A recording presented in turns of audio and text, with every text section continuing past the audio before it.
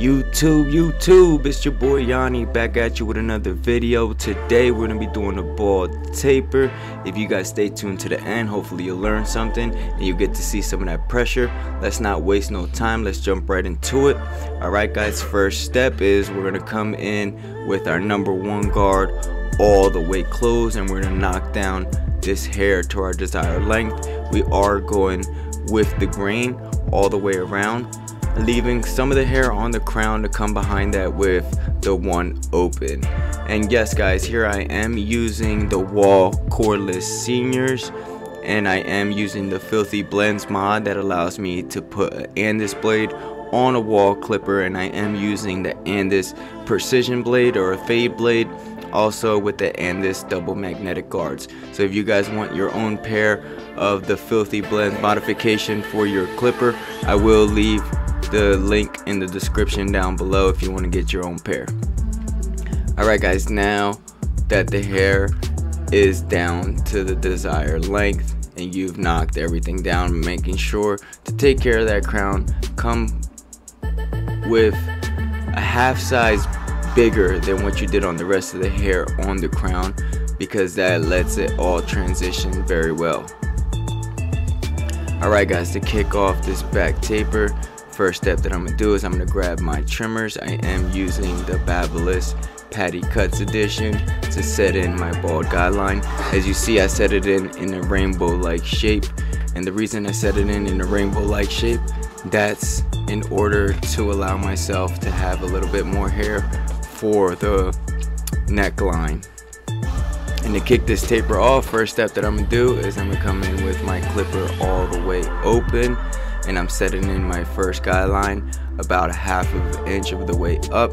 Once that guideline is set in, next we're going to do is we're going to come back behind that with our clipper all the way closed, and we're going to attack that bottom line as you see here. Sometimes the clipper all the way closed will not take that line out depending on how harsh you set the line in, and then you might have to use your trimmers that you set it in order to take that out. So once the line is taken out, we're going to open our clipper halfway, move up on the guideline, open the clipper a little bit more until we meet the top of this guideline.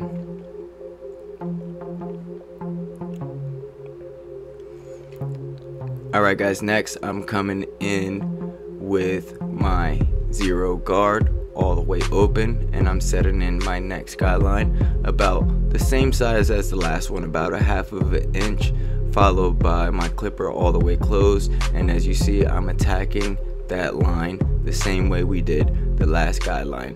And as you guys can see, my client does have a scar on the back of his head, and you will encounter clients that have either scars or indentations, whether it be on the side, back, anywhere around their heads. So just treat that area as such, stretch the skin, use a lower guard, use the corner, whatever you got to do to make those areas blend into the rest of the haircut.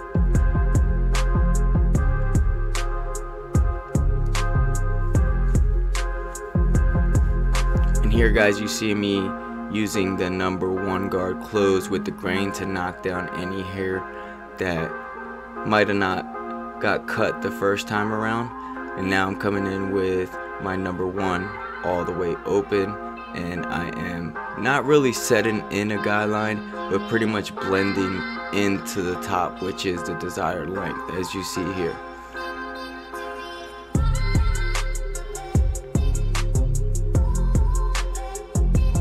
Remember guys, use your corners as much as possible. When using the whole heel of the blade, you could set yourself up to set in another line, and then therefore pushing the fade or taper up even higher than what you wanted.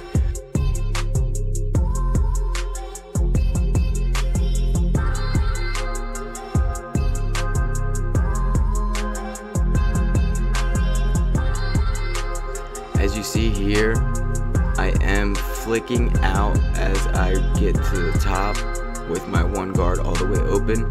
Since the top is a number one with the grain, the one open should blend it to the top. And here guys, I am using the Andis half guard which is like a little bit different than the zero guard. It does come with a zero guard, and also if you buy the half guard and the 1.5 guard, I would say that this half guard that comes with the 1.5 guard, it's a little bit bigger than the zero guard. So it almost cuts to like a 1. It's almost like a 1. It cuts a little bit shorter. It's like in between a 1 and that zero guard. So I like to use that to blend in between the half guard and that number 1. And here, guys, as you see, I am using the corners, the heel of my blade, to blend in that area where he does have the scar, as you guys see there. So like I said, just stretch the skin and treat those areas as such. Take your time, don't rush, and everything will come together. And here I'm just doing a little bit of detail work, and as you can see, this taper is coming to life. Just taking out any imperfections, any dark spots, anything that I see that could be lightened up, could be a little bit better. That's where I do it on the detail work process. And here to bring everything together, I'm coming in with my 1 guard all the way open, and I am flicking out any of the dark spots or imperfections that I see in order to complete this back taper. Alright guys, to kick off the side taper, we're going to follow the same steps. Grab our trimmers, we're going to set in our bald guy line. Then we're going to debulk everything underneath of that guideline. Then we're going to grab our clippers. We're going to come in, same steps, no guard, all the way open. We're going to set in our first guideline. Then we're going to close our clipper. As you see here, we're going to attack that bottom line. Then we're going to open our clipper halfway, move up halfway on that guideline, open it 1 more notch until we meet the top of this guideline.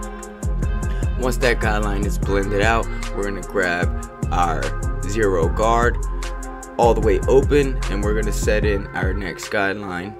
And we're really not going to set it in that big. I'm setting it in about 1/4 of an inch of the way. I'm using the corners, I'm flicking out, I'm trying not to create too much of a harsh guideline. That way it doesn't become that difficult for me to take that out. Once that guideline is set in, I'm going to come in with my zero guard all the way closed, and I'm going to flick that guideline out as you see me doing here.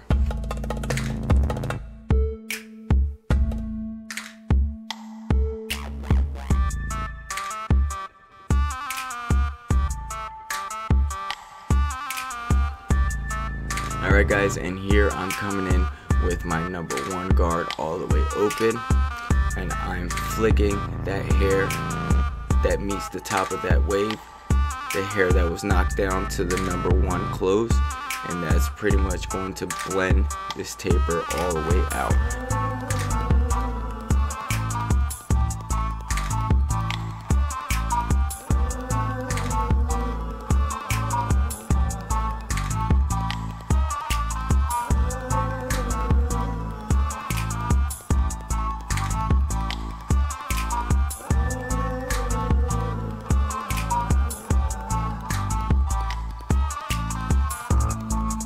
Here guys, all I'm doing is making sure that the hair is knocked down as much as possible, laid down as much as possible. So I'm going to brush and cut with the grain with that number 1 closed, which is our desired length on top, wavelength on top. And you see me here using my corners and blending any dark spots that I see. And here guys, I'm using my zero guard, and I'm just flicking out, doing detail work and bringing this taper to the next level. And that's pretty much it guys. That's all you guys need to do. Just take your time, use those corners, know your system, stay true to your system. I never change my system no matter what haircut I'm doing. I do adjust depending on the hair type and also the client, but pretty much I follow the same steps and I stay true to my system. Stay true to your system, stay true to what works for you, and everything will always come together. Be patient, take your time, give every haircut your absolute best. Don't be a lazy barber, give it your best, and everything will always come together for you. Focus, lock in, get it done. You already know where you at. Don't forget to subscribe, hit like, comment, share on the video, show your boy some love. Just by pressing like, you can help me so much. Help me get my videos on the YouTube algorithm. And here guys, I'm just gonna let you watch this taper come to life.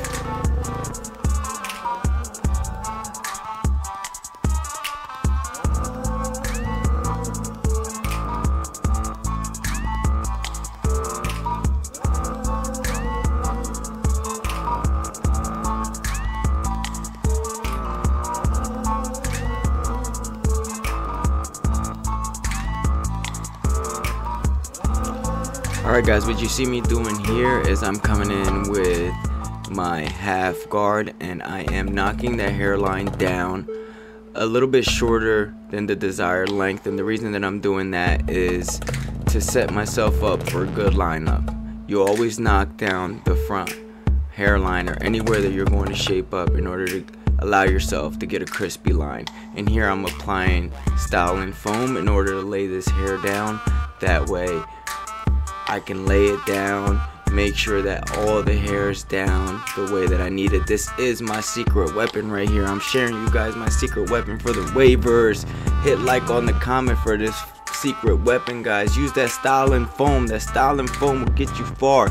Hit it with the blow dryer, put a little bit of heat, brush those waves into place, and boy, you're gonna see those roach legs. At the end of this haircut, you're gonna come and get those roach legs. But before we do that, we're gonna grab our spritz. We're gonna spray it all around the areas that we're going to do our lineup, and that's to lock this hair in place. That's to set ourselves up to give the best lineups that we can do.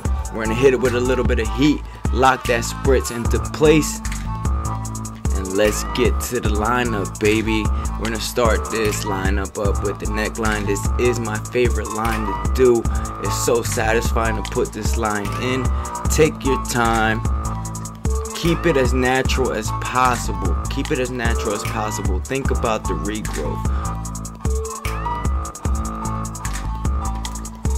Another barber told me, you know what's the difference between a good haircut and a bad haircut? I said, what? He said 2 weeks. Think about that. Think about that. Keep everything as natural as possible. You don't want that regrowth coming back in when that hair grows, because your client will notice it. Keep it as natural as possible. Bring this line around the ear, and bam, look at that line. Alright guys, we're going to do the same thing on the other side. Keep it as natural as possible. We're going to hit this line all the way up to the ear. Once we get to the ear, we're going to curve it around the ear, keeping it as natural as possible. I'm telling you, you don't want that regrowth. Your clients will see it.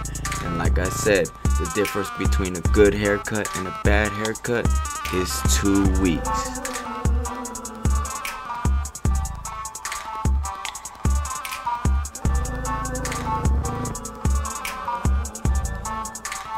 I want to give a big shout out to my subscribers, my followers, for always being true, believing in your boy. We're on our road to 1,000 subscribers. I am going to be doing a giveaway for 1,000 subscribers. I will talk more about that on my next video. All you have to do is subscribe to my channel. Subscribe below, show your boy some love, man. More details on the giveaway on the next video. Alright guys, here I'm using a little bit of 245 no drip, enhancing this hairline a little bit. As you see, he does have a couple light spots. We're just bringing this to the next level. Here I'm using a little bit of topic hair fibers on top of the no drip, and this is just going to conceal. We're not hiding any mistakes. As you see, the lineup is already crispy. We're just taking this haircut to the next level. We're giving our clients the best that we can do, giving every haircut our absolute all. Treat every haircut as if it's our last haircut. That's what I do. That's why I set myself apart from everyone else. I give every haircut my all, even if certain people don't like the haircut. As long as I made my client happy, I did my job. but I give this my all. This is my passion. This is what I live for. I want to be the best. I will be the best one day because I strive for it. I believe in it. Believe in yourself. Don't let no one tell you you can't be what you want to be. Give it your all. Here guys, I'm using my Tune 45 triple cartridge razor, best razor in the game. Shout out to Tune 45 for all their products. Stretching the skin, 45-degree angle, and cutting to the line. Take your time. Once again, especially with the razor, you don't want to cut, nick your client because you're moving too fast. Don't forget to stretch that skin. It helps make the blade glide, so the blade doesn't snag on the skin. And as you can see guys, man, this haircut is coming together, man. All I did was took my time, followed my system, stayed true to my system, and I am not being lazy. I'm not missing a hair. I'm giving this my absolute all. Give every haircut your all. I can't say it enough. Your client will appreciate it. And like I said before guys, we're gonna get those roach legs. Here I'm coming in with my Gamma Ergo clipper all the way closed, and I'm floating that clipper off the top of the waves, knocking down any, if not all, those roach legs. And this does make a huge difference. I can't emphasize it enough. It makes such a huge difference on the final product when you get those roach legs, because you don't see that frizziness sticking out. That's why we use that styling foam, in order for us to be able to get these hairs. And look at that taper guys, look at that cut. That thing is in there. And to finish this off, what I'm gonna do is I'm gonna hook up his mustache, clean any hair that shouldn't be on his face, or any hair that he doesn't want on his face, under his neck. We're gonna clean his goatee. He wants to keep it a little bit long, so we're just gonna line up his mustache, just keeping everything consistent, taking our time, treating this as if it's our last cut, giving it our absolute all. And this is how you make your clients come back guys. This is how you do it. Take your time, treat this haircut as if it's the last. Trust me, they will come back. They will always come back and appreciate you. I hope you guys learned something from this video. I hope you guys enjoyed the content. Hope you guys enjoyed the cut. Here's the cut. Tell me what you guys think. Tell me in the comment section below. Don't forget to like, comment, share. Show your boy some love. I hope you guys really enjoyed the video. Hope you guys liked the cut. Show your boy some constructive criticism. Anything I could have done better. Anything that I did that you liked. Shout out to y'all. It's your boy Yanni, signing out. Ayy.